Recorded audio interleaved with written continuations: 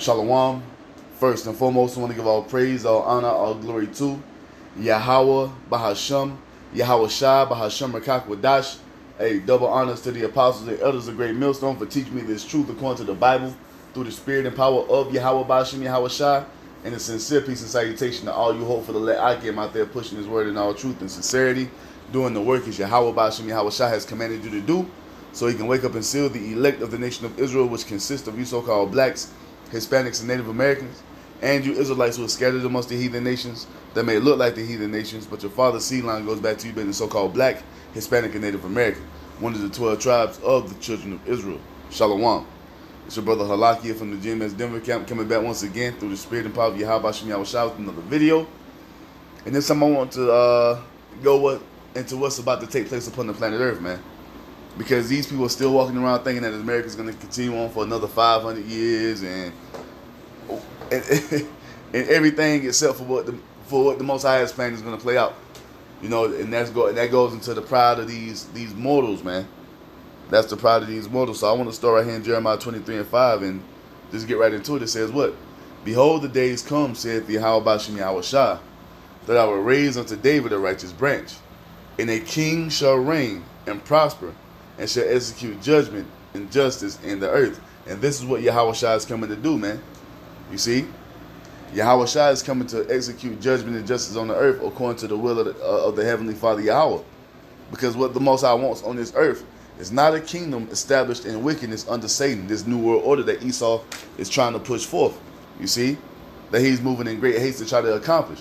That's not what the Most High is dealing with, man. The Heavenly Father Yahweh is going to send his only begotten Son, YAHAWASHI, back to take down these wicked elite and to destroy the new world order right along with their beast system. And our king is going to establish a kingdom of righteousness on the earth, man. And this is what the true believers of YAHAWASHI are looking for, crying for, praying for, begging for, man. And the Lord is going to do it. Why? It's because that is his will. You see? Everything the Most High has spoken, he's going to bring it to pass, man. No matter what you fucking mortals have to say about it. No matter how you may feel about it. Because at the end of the day, the only thing that matters is the will of YAHAWAH coming to pass. And it will come to pass in its perfection, man. You see? Let's go to it. Because this ain't going to be very long, but this is what YAHAWAH is coming to do. When you go to Isaiah chapter 2, and you go also get this in Micah chapter 4 as it tells you as the precept above it, right? So this is Isaiah chapter 2 verse 1. The word that Isaiah the son of Amos saw concerning Judah and Jerusalem. And it shall come to pass in the last days that the mountain of Yahweh's house shall be established in the top of the mountains. Matter of fact, let's get that in. Let's get it in Micah.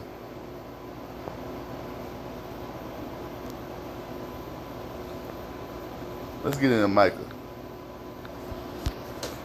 This is Micah 4:1. But in the last days it shall come to pass that the mountain of the house of YAHAWASHI shall be established in the top of the mountains, and it shall be exalted above the hills, and people shall flow unto it. Why? It's because the government of Israel, led by YAHAWASHI, King David, and the rest of the 144,000, is going to be that governing body, the top government on the earth, man.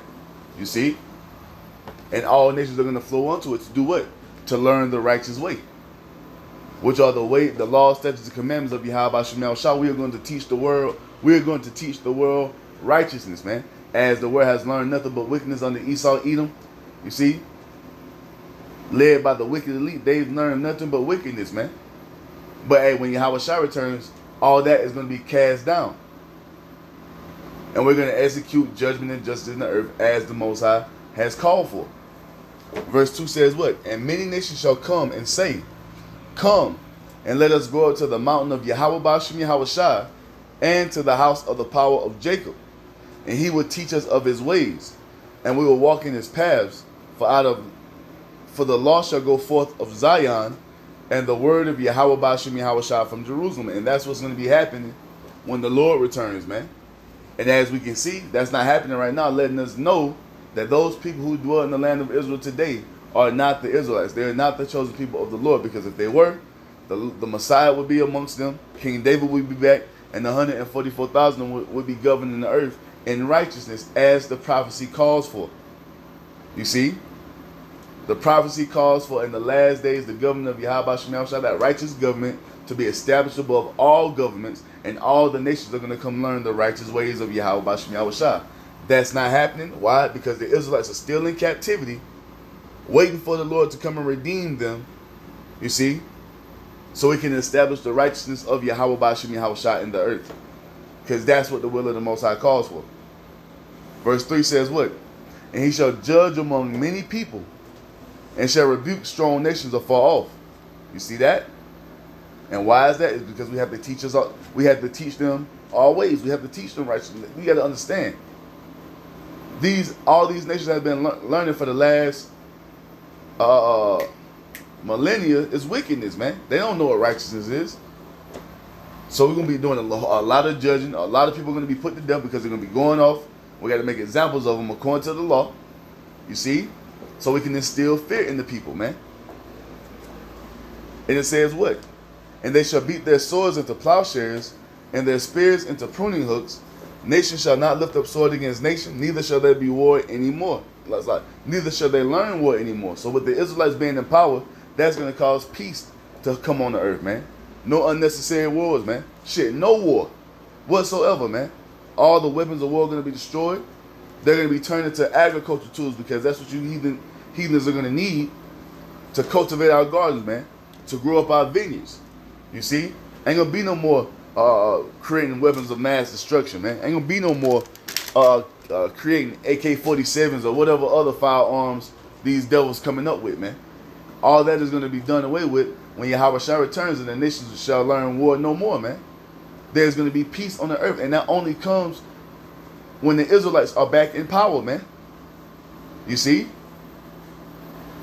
Verse 4 says what?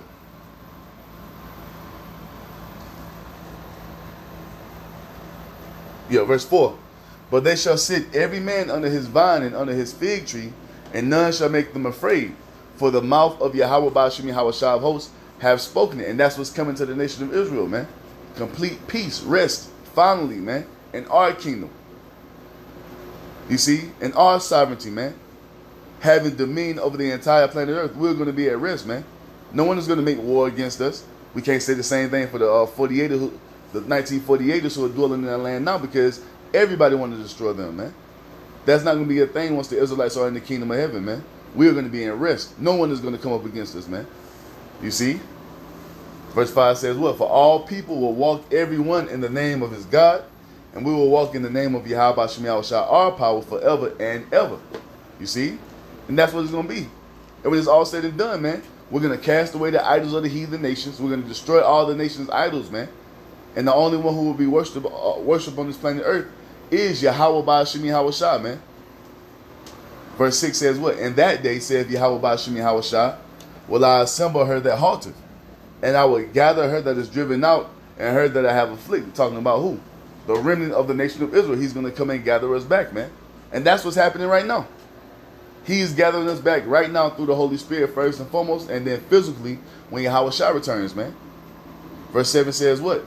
And I will make her that halted a remnant, and her that was cast off, and her that was cast far off, a strong nation. And Yahweh Bahasham Yahawah shall reign over them, and Mount Zion from henceforth even forever. You see that? We're going to be brought up under that everlasting covenant, the second covenant, which is only for the nation of Israel, being made immortal, having the law, statutes, commandments put into our minds. You see? And that's how the Most High is going to make us a strong nation, man. We will never sin again. We will never go off again. So the Most High will never have a reason to destroy the Israelites ever again, man. We're going to prosper and flourish forevermore in our kingdom. And this is what the Most High is about to set up on the earth, man. You see, our kingdom is next. Our rulership is next, man. And it's an everlasting dominion. You see? That shall never be destroyed, as it is written, man.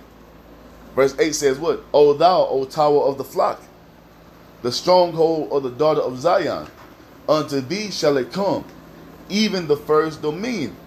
The kingdom shall come to the daughter of Jerusalem. And that's what's fastly approaching, man. This is what we see happening right before our eyes.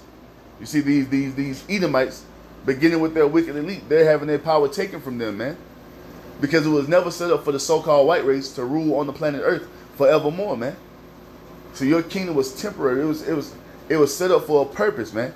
And now that purpose is almost fulfilled, and now it's time for you to be taken out of the way. So what? So the true kingdom can be established on the earth, man. The kingdom of heaven, led by YAHAWASHI and the 144,000, man.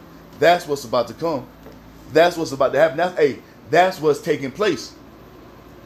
You see, what we see now is a transition of power, man. The kingdom is being translated. Hey, let's get it. Call YAHAWASHI. That's Sirach chapter 10, verse 8. Because what's happening right now is this. Sirach 10 and 8, or Ecclesiasticus chapter 10, verse 8. Because of unrighteous dealings, injuries, and riches got by deceit, the kingdom is translated from one people to another. And that's exactly what's happening, man. For all the rape, robbery, and murder, all the atrocities, man, all the slavery. You see? How you Edomites built your kingdom up, man. For how you built your kingdom up, now it's being taken away from you to be given to another people, which is who? Which is us, man, the Israelites.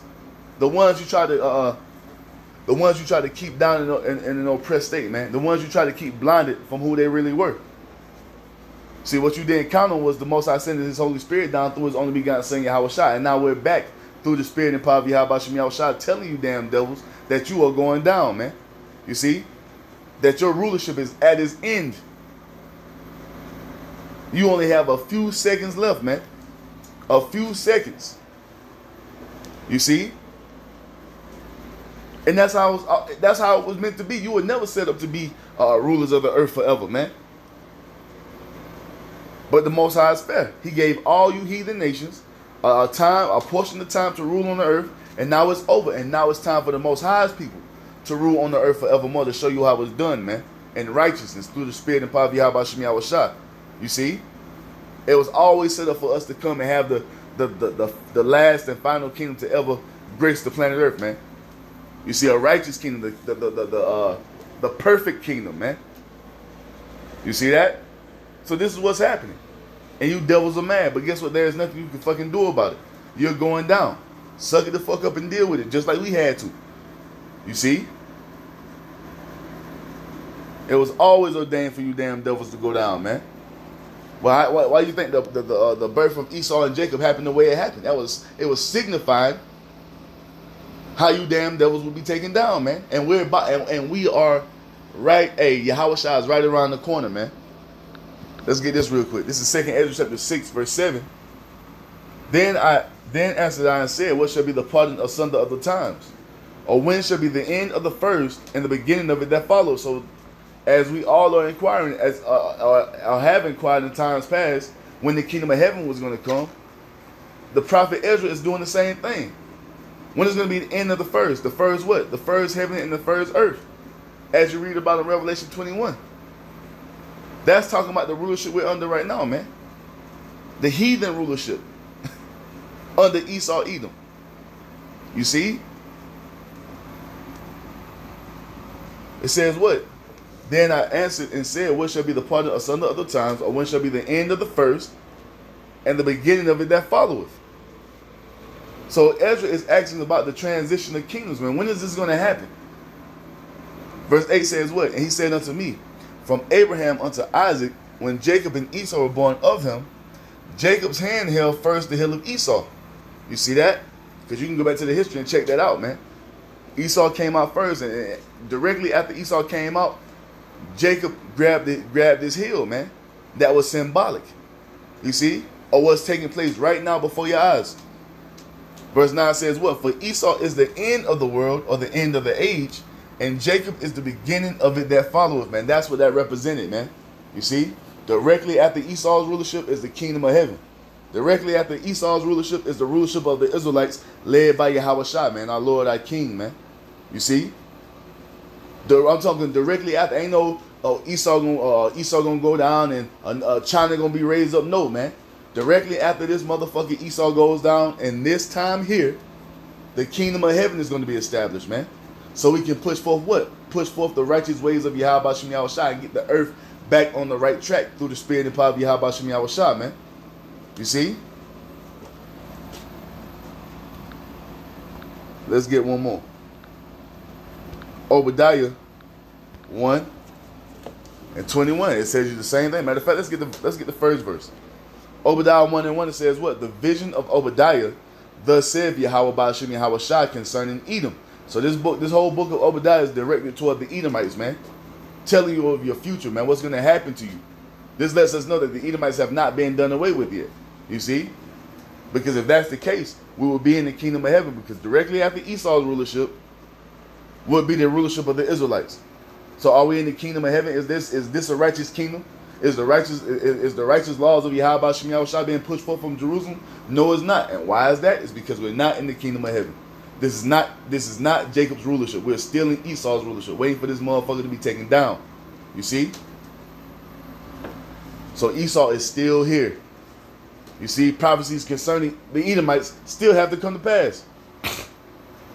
So we're going to jump down to the last verse. So Obadiah 1:21 says what? And saviors shall come up on Mount Zion to judge the mount of Esau. You hear that? So the mount of Esau, the house of Esau, or the let's say it like this: the government, the heads of the government of Esau, which are the elite bankers, the elite international bankers, your rawchaa, your Rockefellers, the crusty ass crackers, man. You know what I'm saying? That's controlling all the money, how everything is flowing on the earth. You see? Saviors have to come up on the Mount Zion to judge the mount of Esau, man. So these devils have to be judged. Letting you know this hasn't taken place yet. These elites are still squirming around in the earth, man. It says what? So directly after the mount of Esau is judged, what happens? And the kingdom shall be Yahweh's. Letting us know that directly after Esau's rulership, the kingdom is going to be given over to the Most High. And we read in Micah chapter 4 what's supposed to be happening when the government of the Most High is set up in the earth.